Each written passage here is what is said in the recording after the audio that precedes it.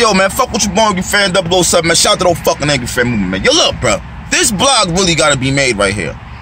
Alright. Now, I have the URL app. I didn't look at it yet. I'm gonna watch this shit when I get home, see what's going on with it, see if it's dope, see if it's not. This is the thing that I want you niggas to understand, because y'all niggas are like debating over it and arguing over it, talking about, oh, I support it, I don't support it. Newsflash, niggas. This is what it is.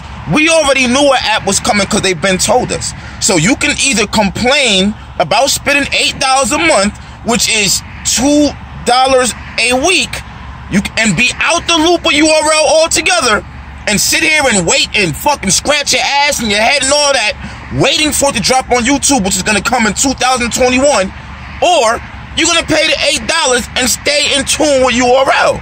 That's what it is.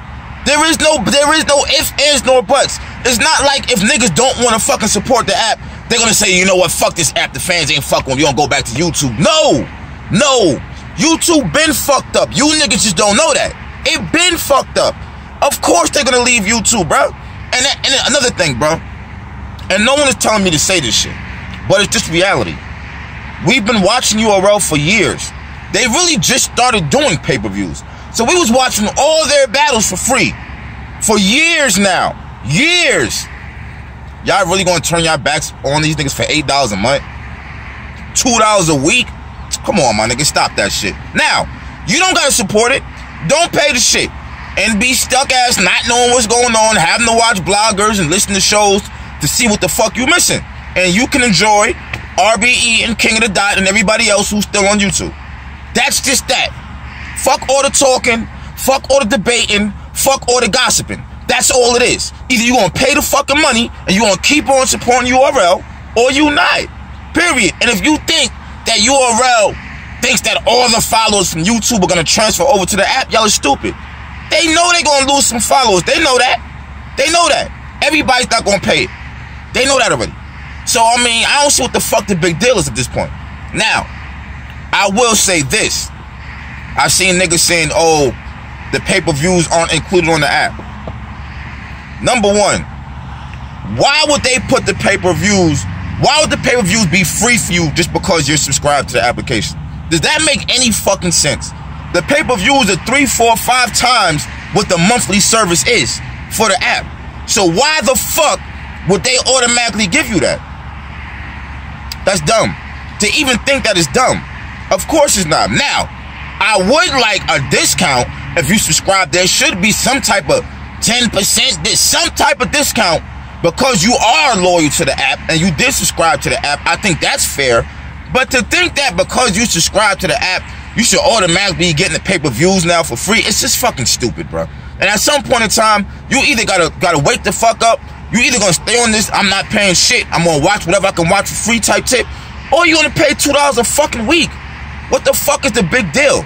I don't understand that shit, bro. And y'all see that, you see these niggas dropping more and more battles, the band battles. Bro, there ain't gonna be shit on YouTube.